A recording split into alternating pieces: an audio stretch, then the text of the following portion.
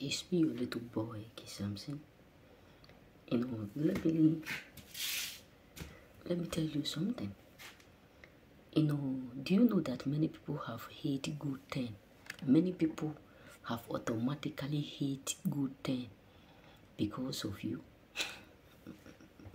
Let me just be open and polite with us.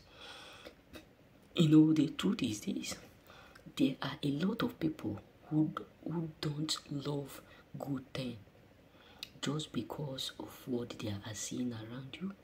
Because many of them keep wondering, why is it that your life is always shining and their own is always dark? Why everything about you is shining? And most of people who hate you have already denied good thing in their entire life. Because whenever they see you choosing one, they see good thing. Whenever they hear your word, they hear what life. Whenever they hear your name, they hear what life. Whenever they hear people talking about you, it's always good thing. But yet they hate you. And many of them prefer to be living with a mystery rather than being with you. Just believe me. There are a lot of people out there who really love to live in mystery, who prefer to be living in tears, in pain, who prefer to be living in agony, who prefer to be living in frustration. Why? Because they feel ashamed of themselves. They feel ashamed of the fact that they are not doing like you. Why? Because they secretly would hate you. Why? Because they secretly would feel bad of yourself. Many of them will try to make you feel like they love you, but deep inside them, bro, they hate you. Many of them are totally desperately frustrated, hard. Why? Because everything about you is all that they want to be. It's all that they pray to be. It's all that they are, what they are dreaming to become.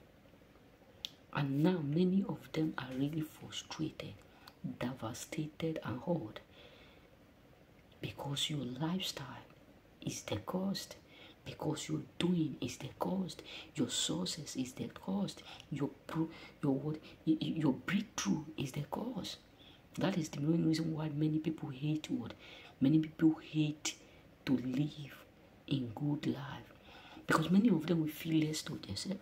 Many of them hate you because of what they have done, what they have did, the word that they have already said, the word that they have already spoken, direct and indirect to you, because of the things that they have said about you. That is why they are ashamed. That is why they prefer to be living in pain rather than to stay in light with you. You know what I'm saying? So remember this. Many people are totally frustrated. They are totally in pain because you are living in light. And for that cost, and for the cost of all that they have caused you to go through, for the sake of everything that they have put you through, the things that they have said and did, is the reason why they hate to live with you. Is the reason why they prefer to be living in darkness. Is the reason why they prefer to be living in sorrow rather than to be living in light with you.